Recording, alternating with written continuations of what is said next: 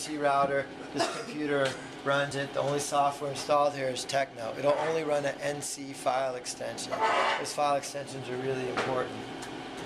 Here's my piece of ash or a piece of cherry, whatever wood you decide to use. I'm going to actually fixture it down 2 different ways.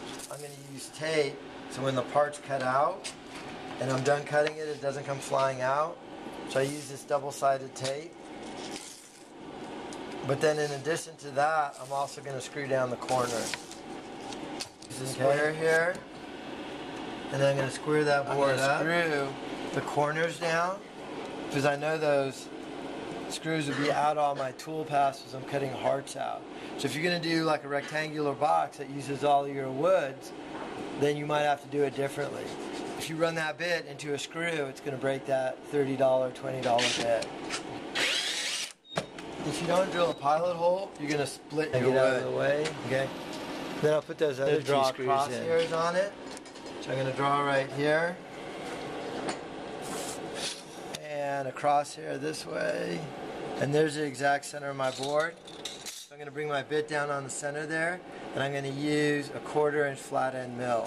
So let me bring it all the way forward to the top of it. And then down here, these are dual action collets. Let me loosen up, I'll show you. I loosen it up. Man, it's hard to loosen.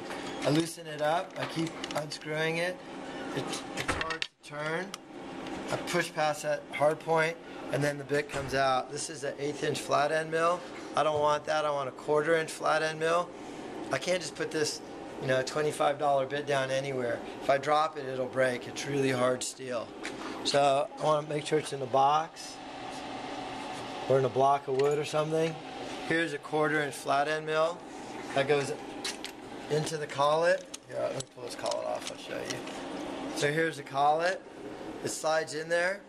How far it goes in, it determines how much deflection you get, right? So if just a little bit goes in, it doesn't have much hold on that shaft. So you really want to go in pretty deep, but not to the point where the cutters are touching the collet.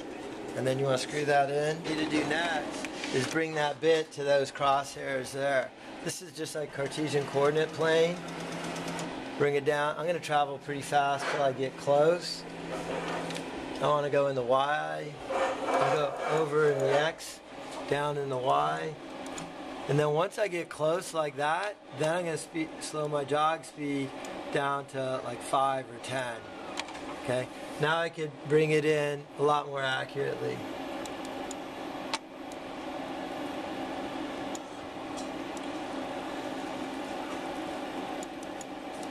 And my eye is right at the level of that board, and I bring it down till it's just barely touching that board.